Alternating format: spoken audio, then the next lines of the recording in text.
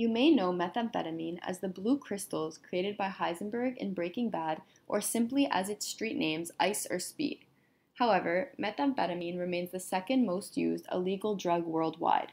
Prescribed in the 50s and 60s for weight loss in the United States, this drug is sold in many different forms, such as a powder, paste, or a crystal. Some ways to administer methamphetamine include injection, intranasal sniffling, and oral ingestion, leading to immediate side effects such as alertness and euphoria. However, symptoms such as extreme weight loss, dental damage, violent behaviors, and sleeping disorders are long-term side effects seen in many methamphetamine drug users. But what makes methamphetamine so widely used? Besides its low cost and availability due to its somewhat simple manufacturing, this central nervous system stimulant leads to feelings of euphoria through reward systems in the brain that reinforce drug-taking behavior.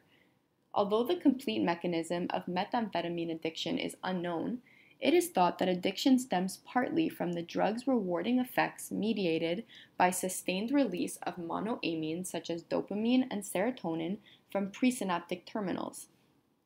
This occurs through the vesicular monoamine transporter 2 that releases dopamine from the synaptic vesicle and into the synapse, due to the reversal of the dopamine transporter, which normally functions to uptake dopamine.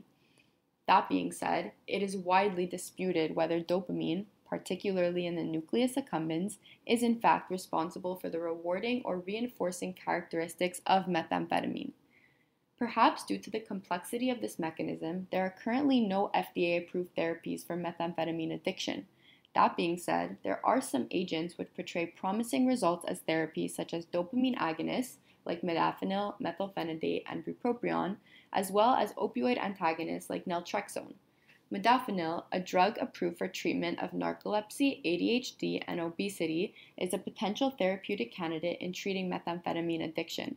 It has been shown to have positive outcomes in relieving and improving particular withdrawal symptoms such as impaired cognition, fluctuating moods, and poor impulse control, thus reducing relapse tendencies.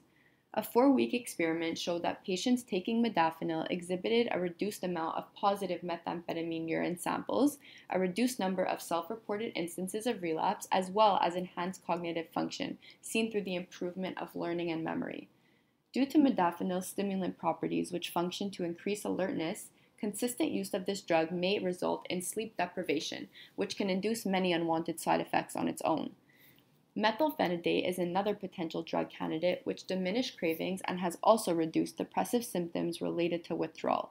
This drug, used for treating ADHD, mimics dopamine in that it binds to dopamine reuptake transporters, leading to increasing levels of dopamine in the synaptic cleft. A downside to this therapy, portrayed through a clinical study, is that methamphetamine use only subsided after 18 weeks, indicating that its onset of action may be longer than expected.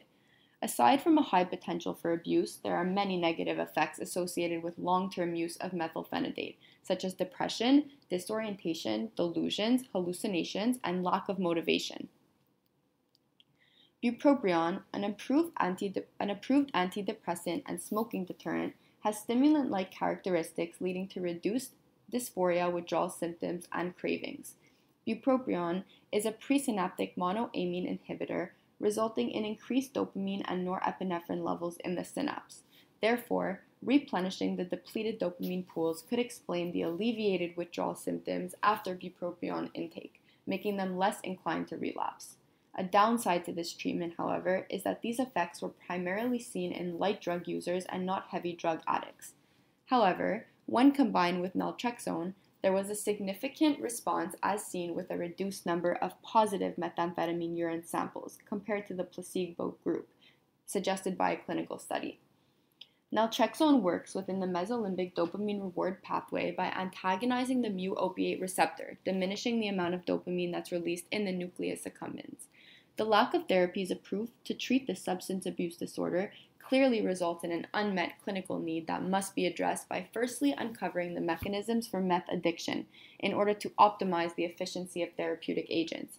It's time to find a speedy solution to this devastating addiction.